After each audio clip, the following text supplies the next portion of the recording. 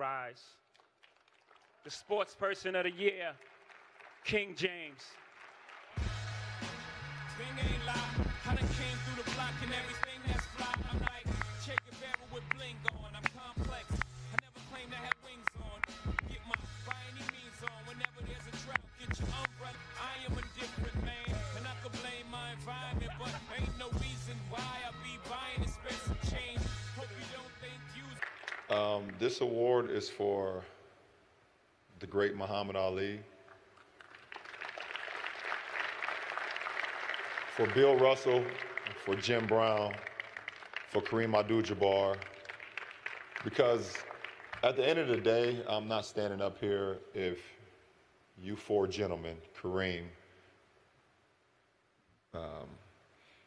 Jim Brown, Muhammad, Bill, sit at that table in the 1960s, and no matter, it wasn't about you guys.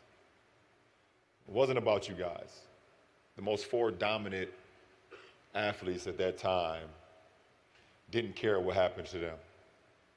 They sacrificed everything that could have happened to them, could have been stripped of everything that they've accomplished to that point. Can't play football no more, can't play basketball no more, can't fight no more. But their calling and their reasoning for doing what they had to do was for a night like tonight.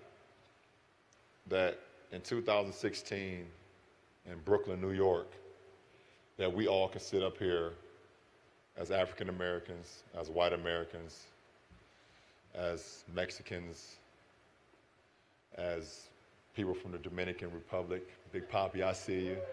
Francisco, I see you. Puerto Rico. That we all can sit in one room and just say, wow, this is an unbelievable night in not only sports, but in life.